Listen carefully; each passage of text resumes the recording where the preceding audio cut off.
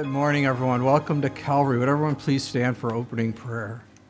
Heavenly Father, again, we thank you for another beautiful day. And Lord, no matter what, it's a wonderful day with you, and we thank you for that.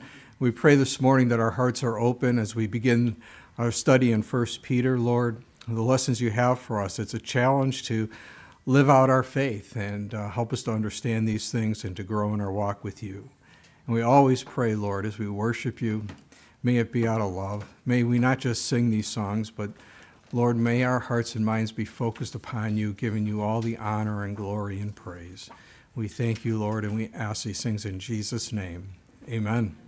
If we could open up our Bibles this morning, please, to Psalm 54, where we are told, by inspiration of the Holy Spirit, "Save me, O God, by your name, and vindicate me by your strength. Hear my prayer, O God, give ear to the words of my mouth.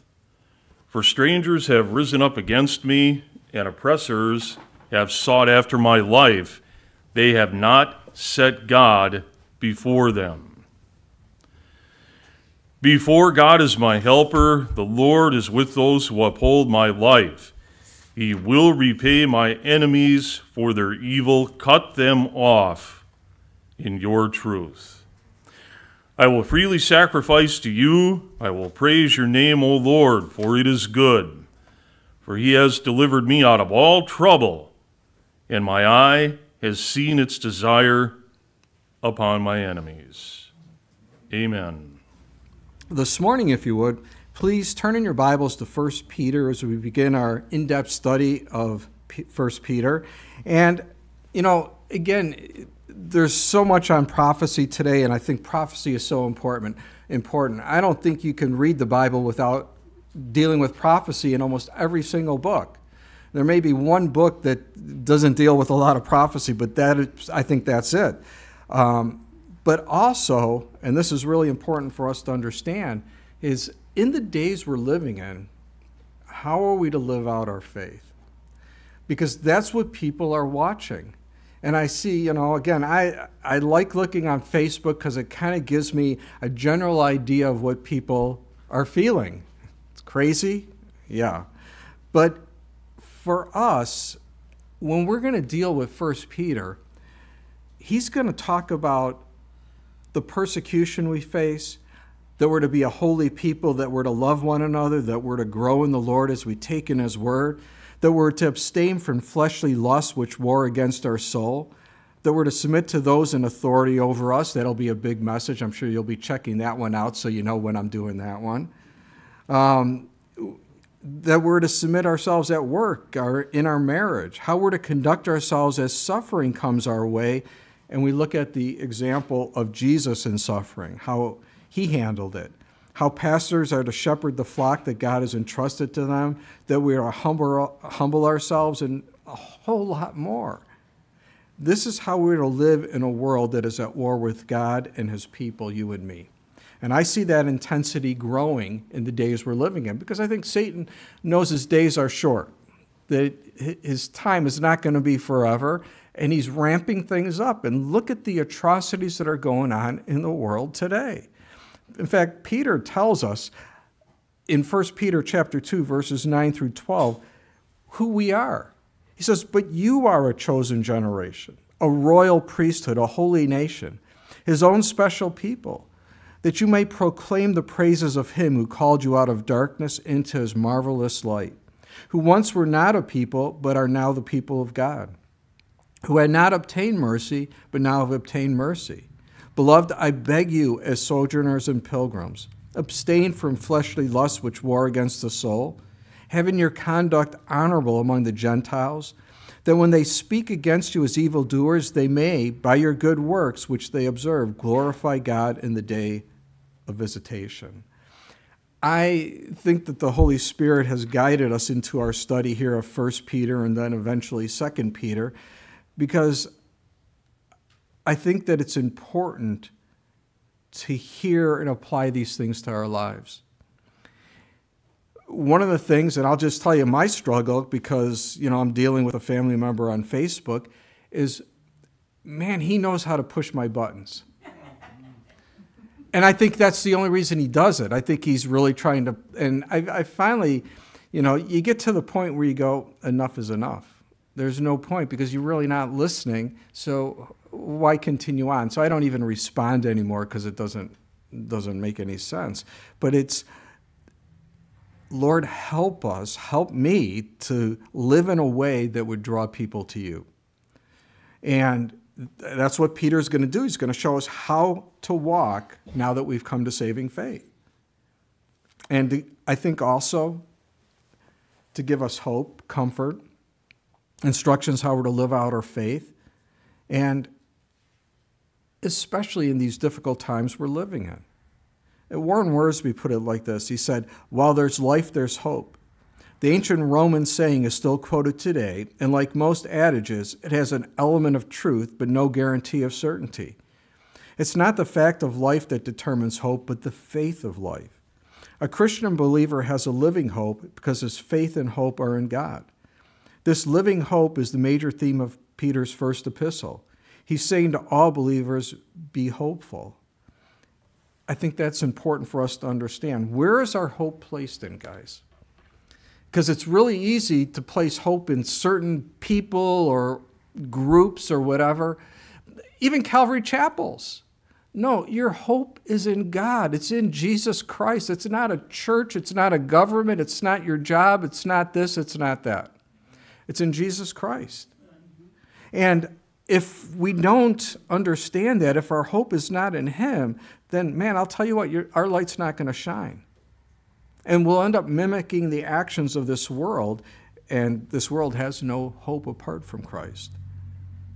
Several weeks back after the abomination of the opening ceremony at the Olympics in Paris, I posted on Facebook how their portrayal of the Last Supper was a slam against Christ and Christians all over the world. I didn't say anything more than that, except that if they slammed Islam like they did Christianity, there would have been a holy war against France. Just a reality. And some of my family jumped on that and said all kinds of wild things, called me names. I just kind of put what I believed. I didn't call anyone out except the officials that put on this abomination. And as the name calling went on, my last post was that when you don't have a point to make about what you believe, you end up calling people names. And that's what was going on. And it's interesting because this is what one of my relatives said. Joe Guglielmo, love how you are completely missing my point to try and make yourself feel better, that your life choices bully others, which is far from Christian. I believe that it is called gaslighting, which your Lord and Savior Donald Trump excels at. Personally, I always viewed the Last Supper as a big gay orgy, which is most definitely the best way to spend an evening before you're about to be nailed to a cross the next day. So you see, you can't scare me from your Facebook or your pulpit. I'm an equal opportunity offender and pro-sin flaunter.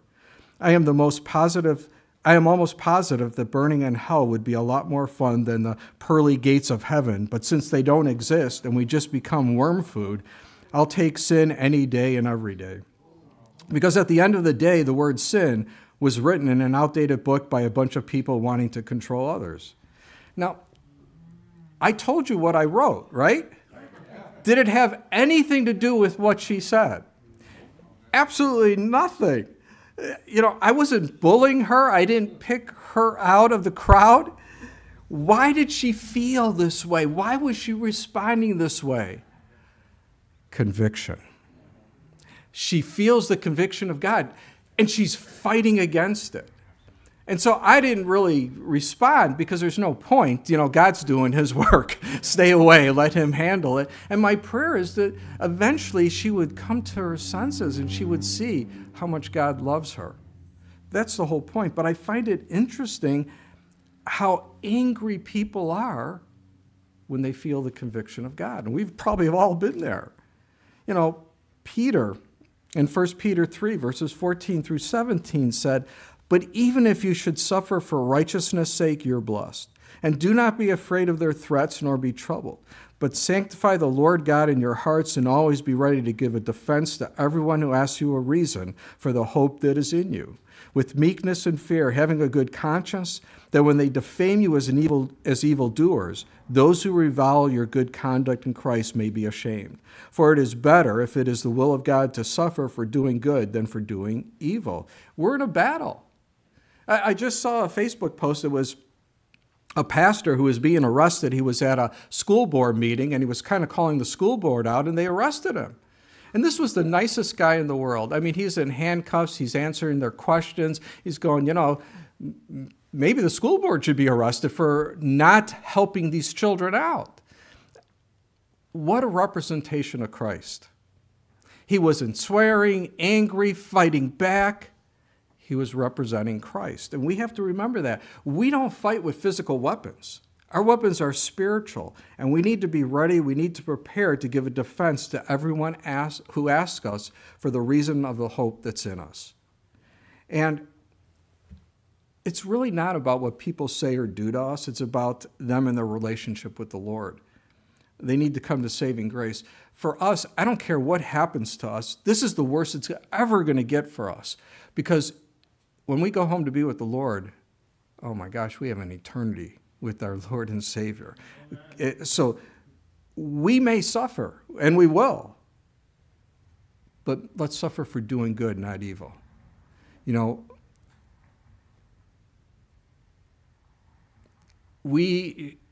Sometimes we get persecuted for being obnoxious.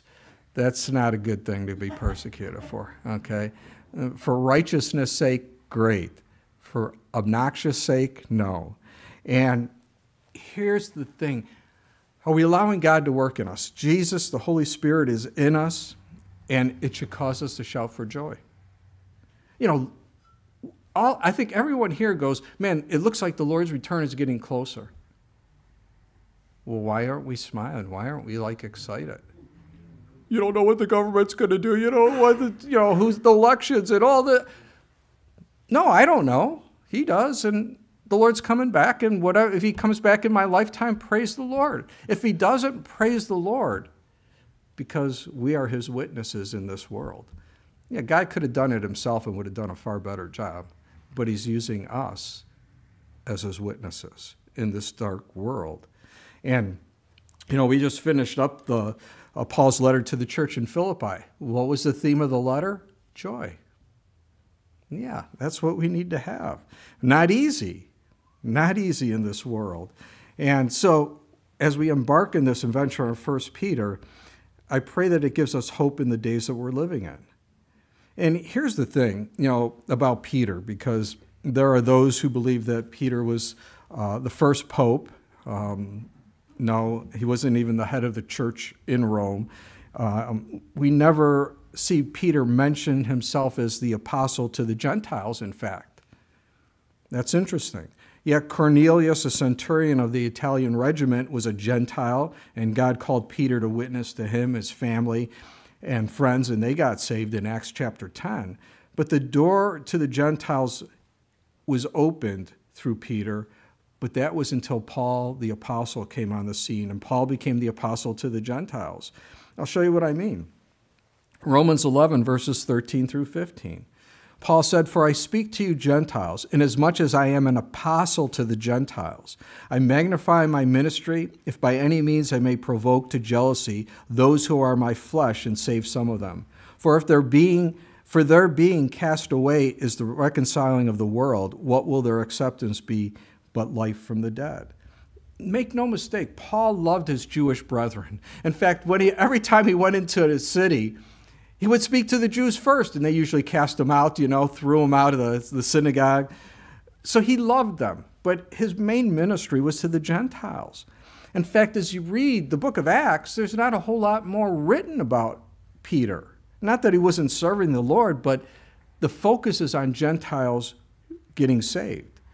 In fact, Galatians 2:7, Paul said, "But on the contrary, when they saw that the gospel for the uncircumcised has been committed to me, as the gospel for the circumcised was to Peter." What does that mean? Well, Paul's saying is the gospel to the Gentiles, uncircumcised, has been committed to me, as the gospel for the circumcised, or the Jews, was committed to Peter. So how could Peter be the Pope and the head of the Gentile church when his ministry was really to the Jews? And I know that's shocking to some, probably not none of you, but keep in mind, the church in Rome probably got started by a group of Jewish Christians who came there from Judea. Acts chapter 2, verses 5 through 11, this is what we're told. And there were dwelling in Jerusalem Jews, devout men from every nation under heaven. And when this sound occurred, the multitude came together and were confused, because everyone heard them speak in his own language. Then they were all amazed and marveled, saying to one another, "Look, are not all these who speak Galileans? And how is it that we hear each in our own language in which we were born? Parthians and Medes and Elamites, those dwelling in Mesopotamia, Judea, Cappadocia, Pontus, Asia, Phrygia, and Pamphylia, Egypt, and the parts of Libya, Cyrene, visitors from Rome, both Jews and proselytes, Cretans and Arabs, we hear them speaking in our own tongues the wonderful works of God." So they were there for Pentecost, and they saw all these mighty things of God, and I'm sure they heard Peter's powerful message, and these people got saved. And some may have remained in Jerusalem for a time learning about the Lord, but eventually they had to go back home. And we're told that there were those from Rome. And what did they do? They brought the gospel message there in Rome. You know, Peter, I don't think he was ever in Rome until he was arrested for preaching the gospel and was there to face trial and then his execution by the Roman government. And for Peter, you look at his life, you go, here's a guy who believed Jesus Christ was Almighty God. He believed in the miracles of God, and he believed in the resurrection. How do I know that? Because he was willing to die for his faith. He didn't live in some ivory tower looking down at the common people. He was right there with them. In fact, he suffered for his faith. He understood what it was all about, and now he's encouraging others. And so this letter that Peter wrote was probably to a group of Christians who were being persecuted for their faith. There was probably Jews as well. But that persecution was going to grow and grow under Caesar Nero. And, you know, first of all, we see an exhortation that he wants us to have a steadfast endurance during this time, to live a life of commendable behavior in spite of what we're facing. That's important. Steadfast endurance, commendable behavior. Yeah. And persecution, I think most Christians in America don't understand what real persecution's about. Other parts of the world, they see it. Many have given their lives for their faith in Christ. But I think that's coming. Do you really think, we see, people put in Facebook jail, where they can't post for a while because of some of the things they posted, right? That's a big, I'm being persecuted. But that freedom of speech that we have is going away. Look at what they did in California. There's some things you can't post on Facebook because the governor said it's against the law. Wow, really? So this book in Canada is considered the Bible hate book because it comes against sin. They don't put it that way. And that's coming here. So parts of the Bible, they're going to say, you can't teach on that. I send my letters to a lot of guys in prison. Maybe I will have a real prison ministry while I'll actually be in there. I don't know. But do you think I'm going to stop preaching from God's word to appease a group of people that want to live in sin? No, not at all. Persecution's coming, and it's going to grow. And Jesus said in Matthew 10, a disciple is not above his teacher, nor a servant above his master. It is enough for a disciple that he be like his teacher and a servant like his master. If they have called the master of the house Beelzebub, how much more will they call those of his household? Yeah. Ever since the church got started on the day of Pentecost, it's been persecuted. And then it was by the Jews or local communities, and then Rome came in, coming down against them. And Rome came down, they were brutal against Christians. You know, Paul, remember, he was in Rome in his first imprisonment because he appealed to Caesar. He was 2 years in Caesarea Philippi. Things weren't going anywhere. He was under arrest there. And finally he said, enough. I appeal to Caesar. I want my case before Caesar. And he's there 2 years under house arrest, chained to Roman soldiers 24 hours a day, 7 days a week. And then he appears before Caesar Nero. And do you think Paul just watered things down when he spoke with Nero? Not at all, man. Paul just laid it out, man. Here are the facts. Here's the information, Nero. Jesus Christ is Almighty God. He loves you. He died for your sins. You need to repent to get right. And I think for Nero, the truth was right there before him. It's not like he could deny it, but he fought against it so hard. And he rejected the truth. And for Paul, since he committed no crime at that time, he's released for a time around 62 AD. And many believe that's when Peter arrived in Rome sometime in AD 62, a year or so after Paul was released from his first imprisonment. And Caesar Nero, man, to say he was a pretty good guy to start with is wrong. He was never a good guy. He was a wicked guy. But after Paul witnessed to him, something changed in him. It's almost like he was demon-possessed because the things that he did were, you just can't imagine. I mean, he was a madman as he persecuted Christians. On July 19th, 64 AD, he had his men burn some of the old buildings in Rome. He wanted the fire to destroy some of the old buildings so he could rebuild. And it got out of control. It burned for 6 days and 6 nights. And you know, rumors got started that Nero did this. Well, Nero didn't want to get blamed for burning Rome. That's not a good thing. So he blamed the Christians for burning Rome. Perfect scapegoat.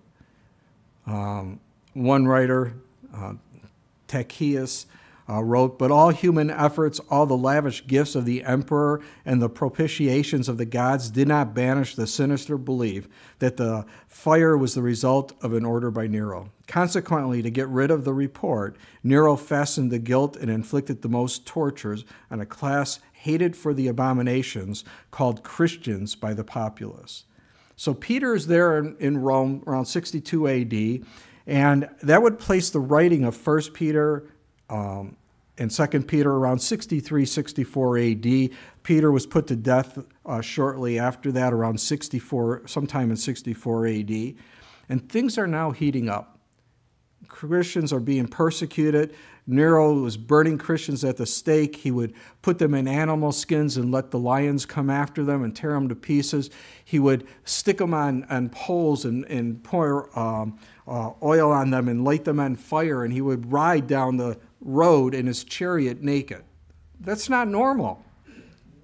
I hope it's not. That was him.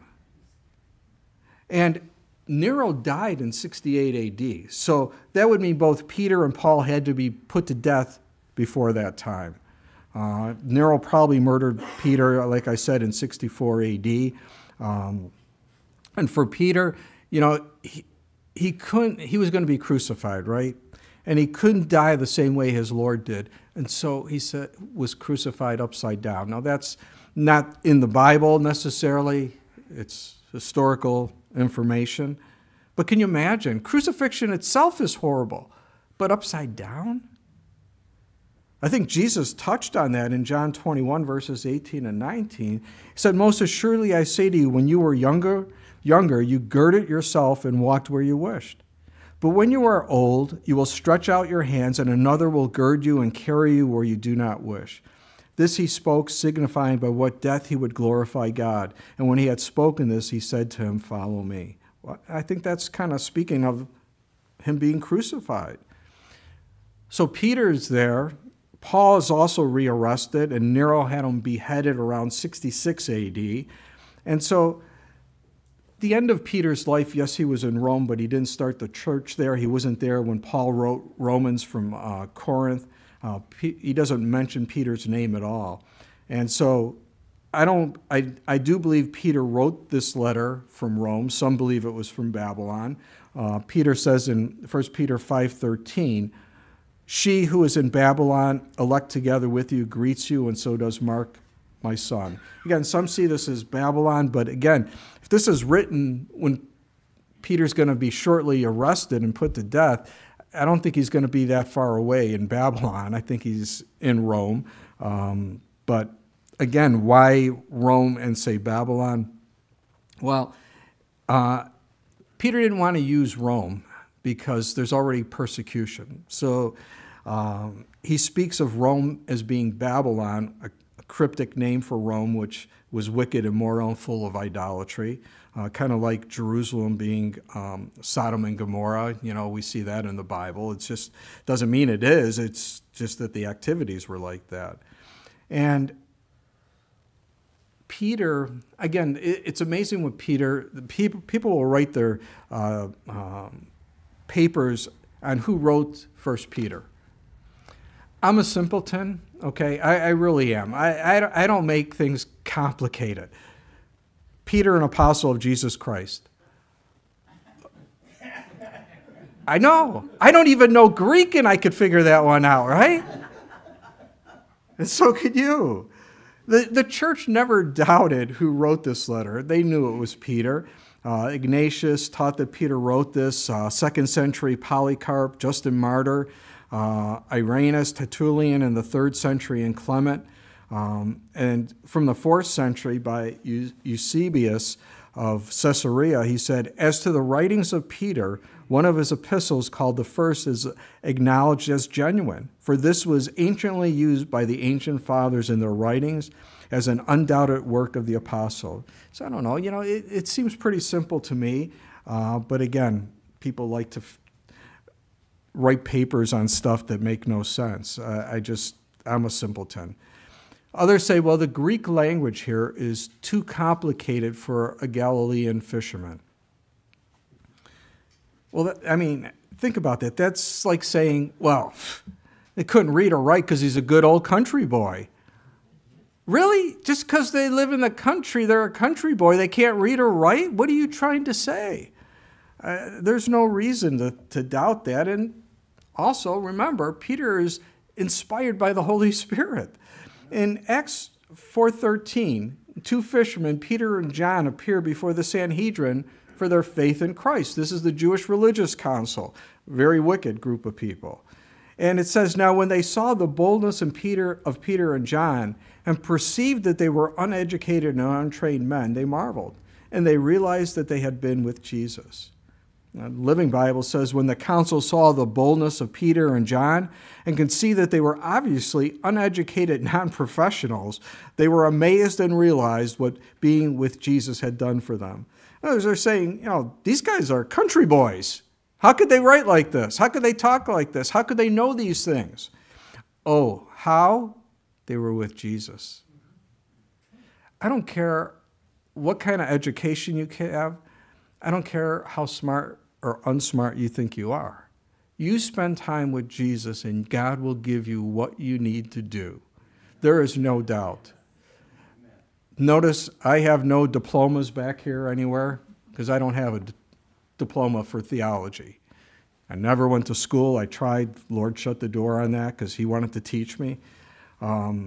If you went back and looked at my high school records, I've told you before, I helped the bell curve, okay? I would be considered untrained and uneducated. But when you spend time with Jesus, it's amazing what the Lord will show you and how he opens up the scriptures to you. And that's the most important thing. And that's what was happening with Peter and John.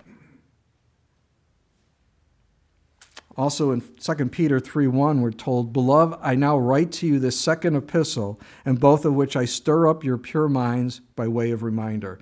So if in 2 Peter, Peter says, "I'm writing to you the second epistle," what does that imply? Oh, that there's a first epistle, right? Oh, that's what we have right here, a first epistle. Again, very simple. But again, how much studying do you need to figure that out? I mean, it's really, to me, it's kind of simple, very plain. And again, in the church today, there's a lot of worry and anxiousness about all that's going on. But, the church is, again, like I said, it's no different than when the church got started. It was talk about a wicked world. It was very wicked. Corinth was known for its wickedness and immorality. And what happened? Oh, the gospel went there and people got saved and things changed. And regarding the persecution, one writer put it like this. He said, throughout the nearly 2 millennia of its existence, the Church of Jesus Christ has been no stranger to suffering. The clash of truth with error, of the kingdom of light with the kingdom of darkness, and the children of God with the children of the devil inevitably results in severe conflict. Opposition, rejection, ostracism, scorn, contempt, persecution, even martyrdom have been the lot of believers through the centuries.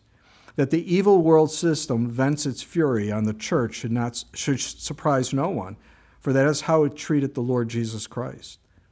Describing the persecution of his followers would experience, Jesus pointed out the truth. A disciple is not above his master, nor a slave above his master. It's enough for the disciple that he become like his teacher and the slave like his master. If they have called the head of the house Beelzebub, how much more will they malign the members of his household?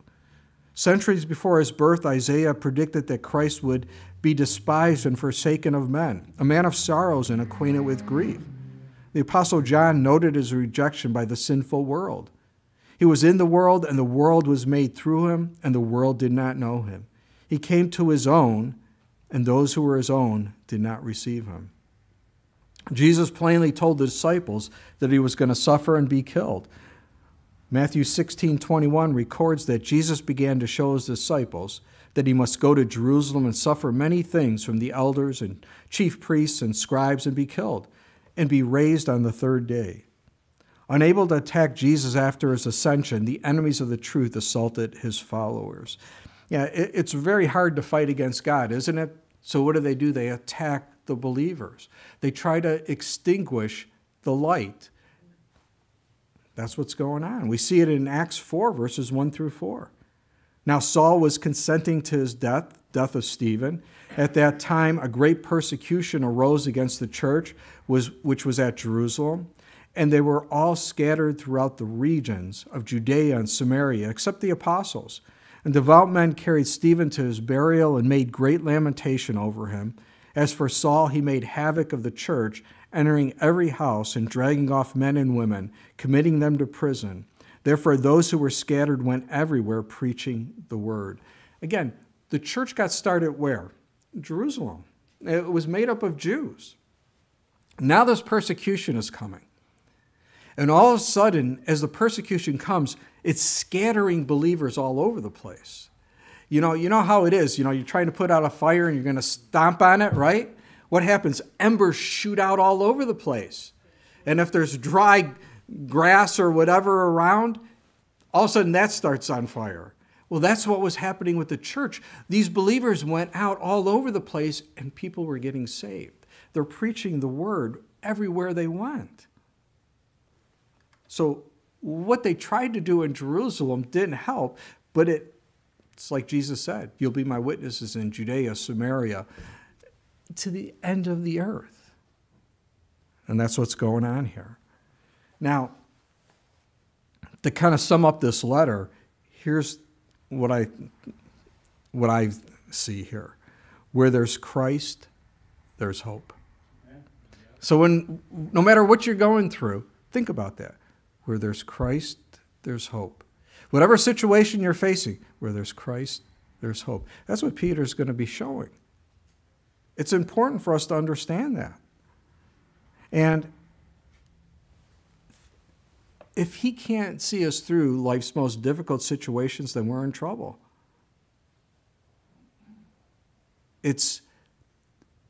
Are we willing to surrender to him as we're going through these? I don't always understand why this is happening. I don't always get it. You know, for the women's retreat, I had packed everything up. I had more stuff than I needed because just in case I forgot or didn't have enough, I had everything packed for the women's retreat. And I went up there and I set everything up, and, you know, I was kind of thinking about the chords, and that's a pretty three-pronged chord. How does it fit in the guitar? I was kind of concerned about that, but, you know, the musician wasn't there, the worship leader wasn't there, and I had everything set up, and I was pretty happy, and, you know. And then she came, and she took out her equipment, her guitar. We looked at the cables. I didn't bring the little box that you have to plug into so you can plug into the guitar. Well, I don't play an instrument. I don't say praise the Lord. Thank you. So I didn't even think about that. I'm like, oh man, if I have to go back home, it's 2 hours home, 2 hours back, 4 hours. I'm going to get there. She's going to have to practice real quick and then get ready for the study. And I'm like, and then she thought, well, her husband, Tom, maybe he can go to Calvary Chapel Appleton, pick up a box, and then meet halfway. I thought, well, yeah, that would be better. And so that's what we did. Why did that happen? Because you're not smart, Joe. Besides that, okay? I don't know. I don't understand it, but I know God has a plan. It wasn't like I was upset with myself, but I wasn't like freaking out. What are we going to do? Just got to trust God. You know, one writer said, make no mistake about it. He will see us through life's most difficult situations. Yeah, life is difficult. And this is harsh truth, and it has not always been understood by those following Jesus Christ. Many Christians today have trouble sorting out the complexity of their identity and calling in Christ. They were reared to believe that a Christian should only experience the joys of being one of God's elect. They've been taught nothing of our exilic state. Absolutely. Have your best life now. Hey, you know, life is tough. We're living in these physical bodies that are, second law of thermodynamics, they're wearing down. You know, I went to the doctor because, you know, my fingers are stiff. It's hard to close them. And we got a lot of pain in my muscles. And she ran a bunch of tests, and it's basically like, I don't know. All right, Lord, great. But whatever the case is, I'm just going to continue doing what I'm doing. What am I going to do? I don't know why this is happening. I'm getting old. But why? What's the purpose? I don't know. I have to trust God. He goes on with these three simple words in the opening of this letter. Peter gives us the biblical corrective, a profound clue for finding life's true horizon. We are the elect exiles of the dispersion. Throughout the scriptures, the way up comes by going down. Restoration comes after trials. It is the inversion and attaining glory that marks Peter's theme throughout this letter. Christians' future inheritance and exaltation, our eternal share in the glory of Christ, will be rewarded to us on the day of his appearing. But that promised day only comes after this brief season of present-day sufferings. For suffering always precedes subsequent glories. As it was for God's Son, so it will be for all of us who are with him. This bringing together of two seemingly incompatible truths, our status in Christ and our sufferings on earth, is how Peter's letter begins. And in the body of the letter, three incompatible ideas are continually joined to one another. And again, you know, think about it. You know what David said, and I shared this with you before, but as we go through the valley of the shadow of death, I'll fear no evil. I want you to understand, I don't care if it's in the Hebrew or whatever, it doesn't say, as I set up my home in the valley of the shadow of death. No, it says, I'm passing through this valley of the shadow of death. Where am I going? I'm going to the mesa, where there's times of refreshing. So God brings us through these very difficult times, and we end up going to a place of rest and comfort until we go back into the valley of the shadow of death again. And that's where we grow. We don't grow on the mountaintop or on the mesa. We grow in these valleys. And those are difficult times. If everything was perfect in our life, how do we trust in the Lord? Think about it. Everything is perfect. I don't have to worry. But when difficulty comes, we cry out to God. When my heart is overwhelmed, lead me to the rock that is higher than I. That's the key. I've kind of broken this letter into three main points: the salvation of the believer, the submission of the believer, and the suffering of the believer. And we'll deal with that as we go through it. I'm not going to give you the whole outline. It'll be on the webpage with the notes. But we see 3 points: the holiness in our salvation and sanctification, harmony as we submit our lives in all walks of life to those in government, business, marriage, family life, and so on. And lastly, humility as we humble ourselves as we suffer for Christ. That's important for us to understand. So this morning, we're just going to do an introduction. I know this wasn't your introduction, Joe? No, we're still getting there. But I've broken these verses down into 2 points: written to in 1 Peter 1:1, and then the Trinity in 1 Peter 1:2. And so that's kind of our basic introduction here of 1 Peter. And let's pick up 1 Peter chapter 1, beginning in verse 1. And let's see what the Lord has for us this morning as we study His Word and just look at this glorious and encouraging truth: where there's Christ, there's hope. Peter wrote this: Peter, an apostle of Jesus Christ, to the pilgrims of the dispersion in Pontus, Galatia, Cappadocia, Asia, and Bithynia. Now, again, no confusion who wrote this letter. We're told it was Peter, very simple. Peter, an apostle of Jesus Christ. Not only any Peter, but the apostle Peter. So, very clear. His name Peter means Petros, a stone. It was a name given to him by Jesus. His birth name was Simon. It means shifting sand, which is really interesting. And also he's called Cephas, which is an Aramaic name. It means stone.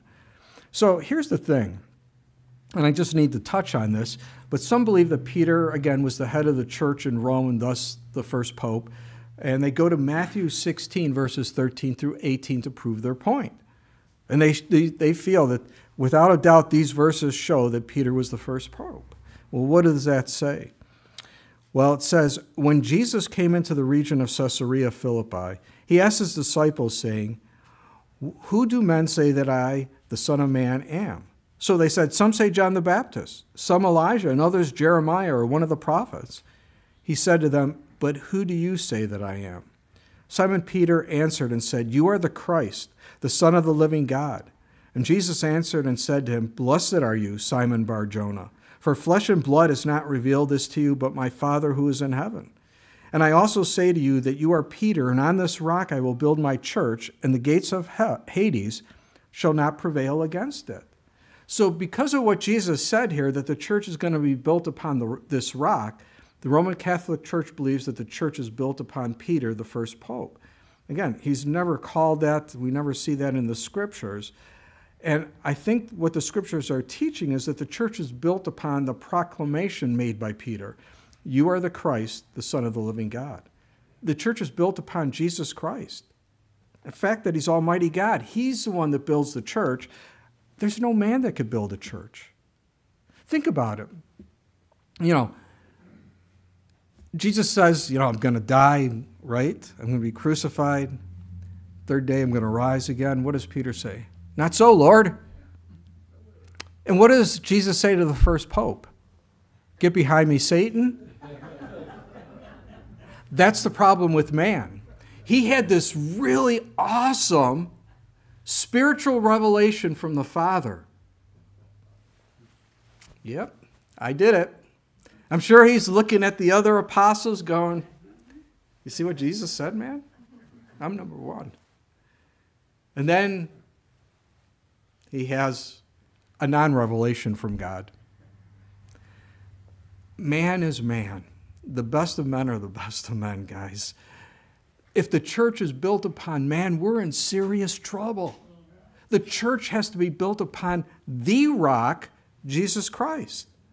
Peter's name, Petros, is a small stone. The word that's used for rock is Petra, a massive stone. And so this is what Jesus is saying here. The church is not built upon a small stone, a pebble. The church is built upon the rock, upon Jesus. And think about who Jesus is speaking to. His disciples, they're Jewish. All of them. And as you look through the scriptures, when the word rock is used in a figurative sense, it's never used of man. It's always speaking of God.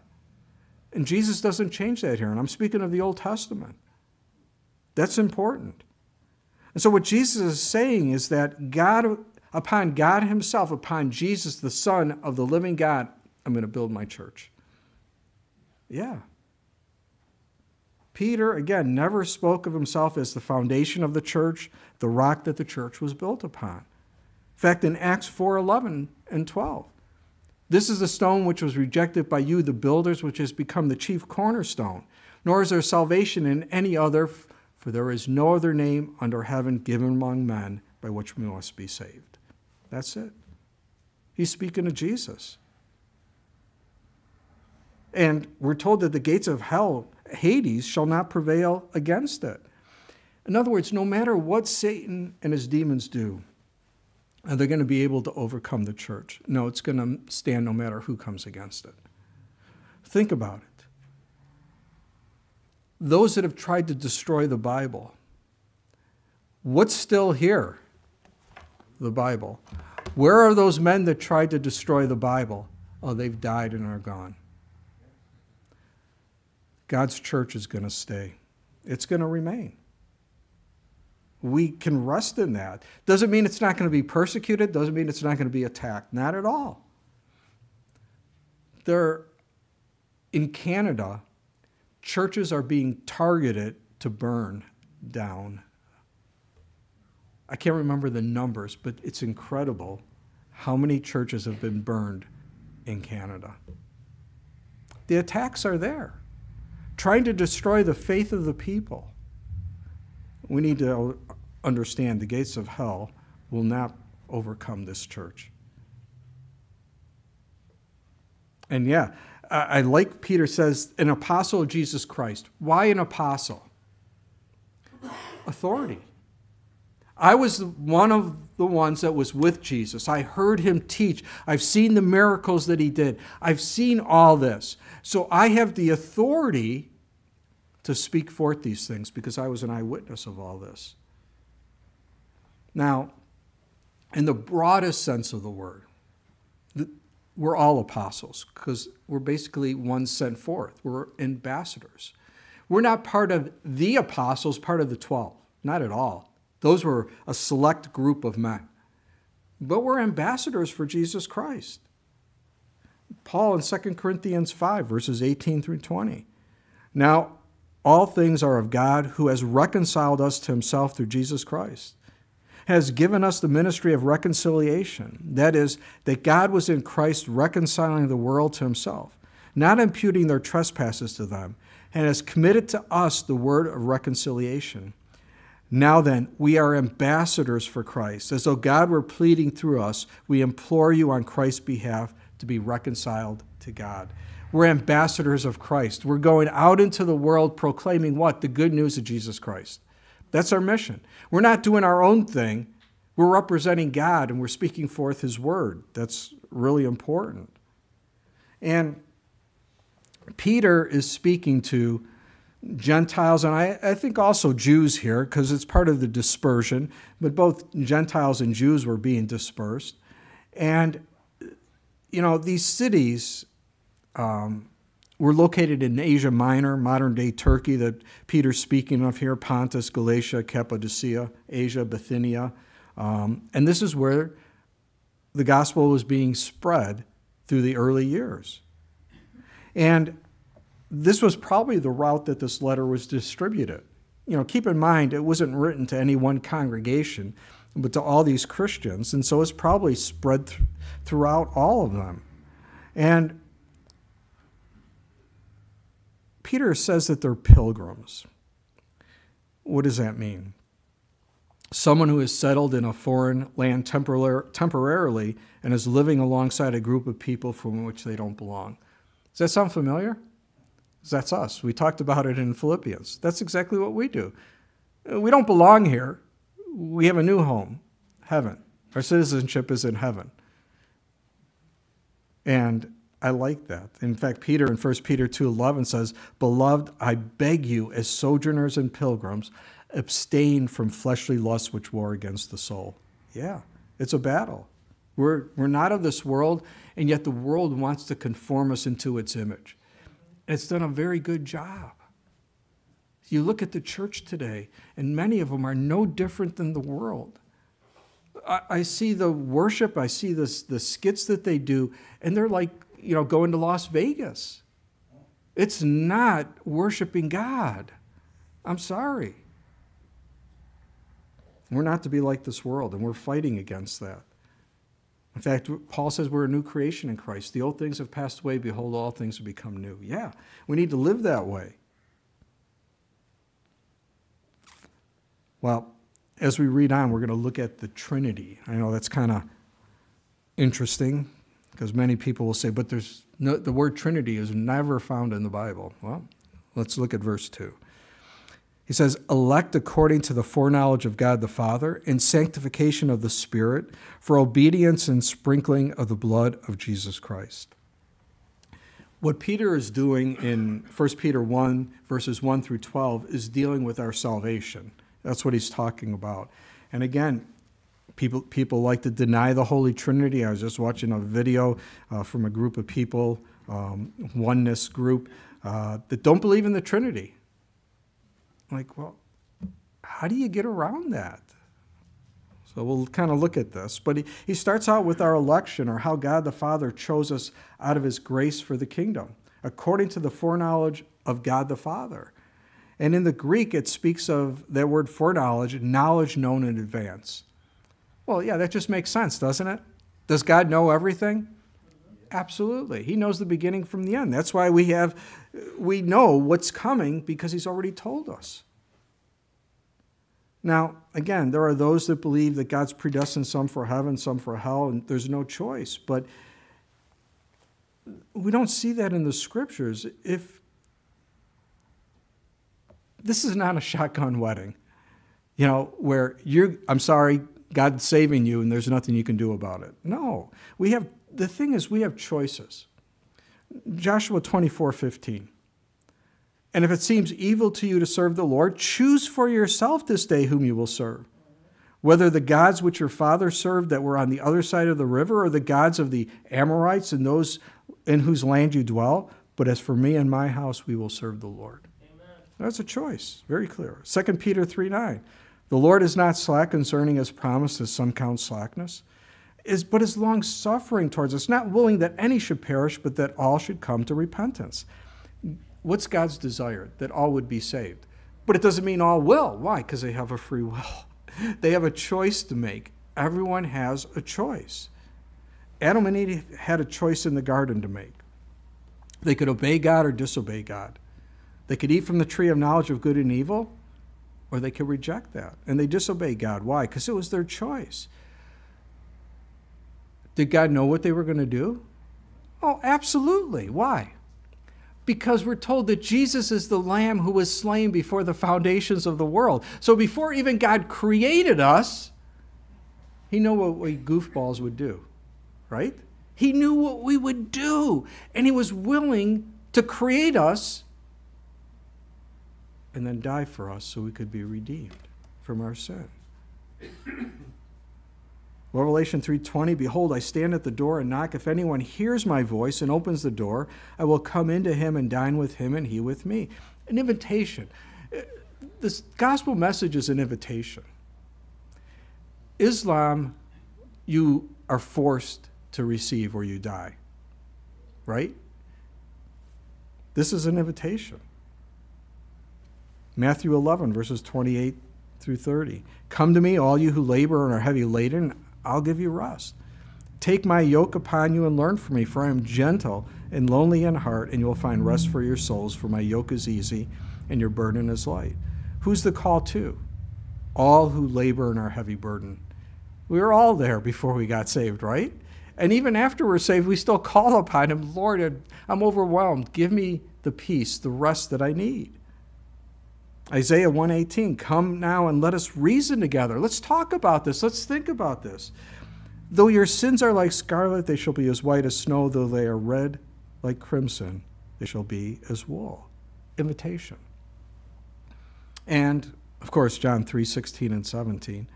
For God so loved the world that he gave his only begotten Son, that whoever believes in him should not perish, but have everlasting life. For God didn't send the Son into the world to condemn the world, but that the world through him might be saved. The word world is speaking of everyone. And if we still doubt that, then it says that whoever believes in him. It's a choice. You have a choice to make to receive him. I like that about our God. It's always an invitation. Well, we not only see this from God the Father, but then we see the sanctification of the Spirit. God is working in our lives to perfect us. The moment we get saved, we come to a relationship with Jesus Christ, we're justified. But then that moment we get saved, the sanctification process now begins, where God is working in us, cleansing us from that garbage that's still there, because we're still in these bodies of flesh. 2 Thessalonians 2, verses 13 and 14. But we are bound to give thanks to God always for you, brethren beloved by the Lord, because God from the beginning chose you for salvation through the sanctification of the Spirit and belief in the truth, to which he called you by our gospel, for the obtaining of the glory of our Lord Jesus Christ. The sanctification of the Spirit. That's what Peter's talking about here. You know, many don't even believe that the Holy Spirit is the third person of the Holy Trinity, that he's real. How are you living out your Christian faith? By your power, your strength? Zechariah, not by might nor by power, but by your Spirit, says the Lord. We can try. Oh man, that guy's making me so mad. I'm counting to 10. 1, 2, 3. And I better go to 20, maybe 30 with this guy, because he's... No, Lord, work on my heart, soften my heart, because that's where the issue is. We need the Holy Spirit. In fact, 1 John 3:5, we're told, and you know that he was manifested to take away our sins, and in him there's no sin. What is that? Well, that's the sprinkling of the blood of Jesus Christ. That's the third point. Last part of Revelation 1:5, to him who loved us and washed us from our sins in his own blood. Isn't that amazing? How many sins are in your life when God the Father looks upon you once you're saved? None. In a positional sense. Now, practically, sorry, we still blow it. We're still dealing with it. But the blood of Christ cleanses us from what? Part of our sin? All our sins. Praise God for that. The Holy Trinity is actively involved in our lives, guys. Is the word Trinity found in the Scriptures? No. But we see the point being made. One God manifested in three distinct persons, God the Father, God the Son, and God the Holy Spirit. And the one I'll give you, Matthew 3:16 and 17, as Jesus is being baptized in the Jordan River. We're told when he had been baptized, Jesus came up immediately from the water, and behold, the heavens were opened to him, and he saw the Spirit of God descending like a dove and alighting upon him. And suddenly a voice came from heaven saying, "This is my beloved Son, in whom I'm well pleased." Yeah, okay, the word Trinity is not there, but the picture is there. The word Bible is not here in the Bible. Did you know that? You'll never find it. What about omniscience, or God's all-knowing, omnipotence, God's all-powerful, omnipresence, God's present everywhere? You won't find those words in there, but the concept you will. So do you need those specific words? No, I don't. I see it very clearly. And then Peter says, grace to you and peace be multiplied to you. Just like Paul, Peter speaks of these Siamese twins of the New Testament, grace and peace. And you're never going to experience the peace of God until you make peace with God through Jesus Christ. It's as simple as that. The work's finished by Jesus. And I love that. Kenneth West wrote, "We have therefore the three steps taken by the three persons of the triune God. God the Father chooses the sinner to salvation. God the Spirit brings the sinner thus chosen to the act of faith. And God the Son cleanses him in his precious blood." Yeah. God saves us, sustains us. We're not going to be lost. I don't think you could lose your salvation. I realize that's a hot topic, so I'll save that for next week. As we're looking at our security in Christ as we continue on here in our study of 1 Peter, let's pray. Father, we thank you so much that you love us so much, you have given us your word that we may grow in our walk with you. And Lord, it's not always easy, but Lord, we know that you love us and you're patient and that you will see us through these things. And I pray for anyone here that may be overwhelmed this morning, just worried, anxious. Lord, may your peace comfort them, a peace that surpasses all understanding. And Lord, help us to know where there's Christ, there's always hope. In Jesus' name, amen.